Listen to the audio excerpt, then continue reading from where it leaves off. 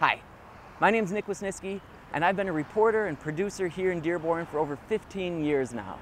I live in this community, I love this community, and there's honestly nothing I enjoy more than going out, finding an event or finding a story and bringing it to everybody here in town and showing them what it's all about.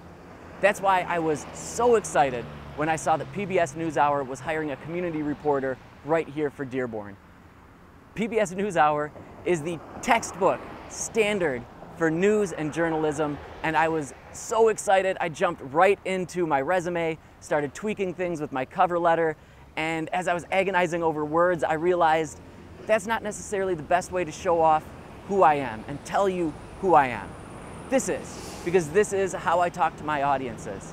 This is how I can show you what energy that I bring to this job and what I can offer PBS NewsHour as a community reporter.